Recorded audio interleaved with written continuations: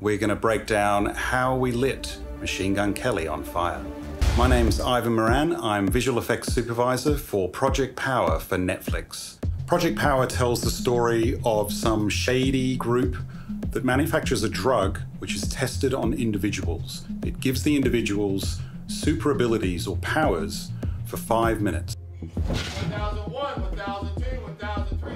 We did a camera test, just somebody's feet walking through frame. We devised little flaming footprints, embers that came off the floor. We then did the repeated stunt fire test. When it was all put together with some CG fire added, it looked fantastic. The one problem that remained, and it's the hardest thing of all, is the lighting problem. Solve the problem of how to illuminate the actor from what would become the fire on his body. We came up with this LED suit, which was strips of LEDs that could be programmed.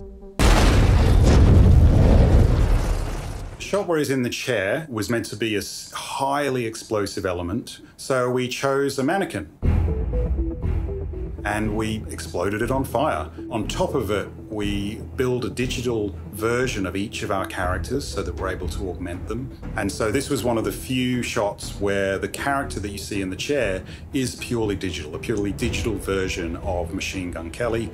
And then various CG elements have been added in terms of fire and explosions and embers to really give it that sort of terrifying feeling.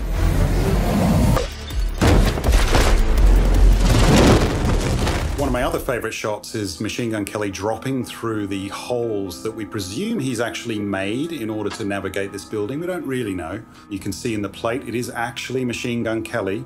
He's on a wire harness that gets painted out. We then match his performance from an animation and lighting standpoint with the digital double. Once we have that step, then we're able to add all of the elements that we have in our library in visual effects. Interactive lighting, more lighting onto the body of the character, and all of the various fire, steam and smoke and ember elements. Once we had those matched, we then took a little bit of creative license to move the fire. We really wanted it to be a character, so it moves around his body.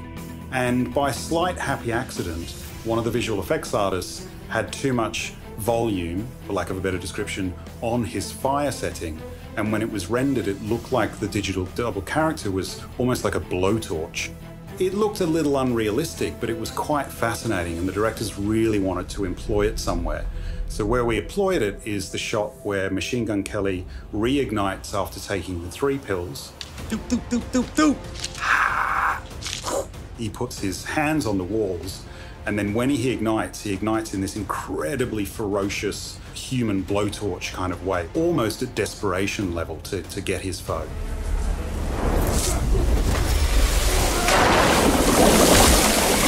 Where'd you get this shit from? Who's making it? Tell me the source. Science in this moment is that he's essentially ODing. Awesome. I'm very excited to add this character to my resume. Thank you so much for watching. Please check out Project Power on Netflix.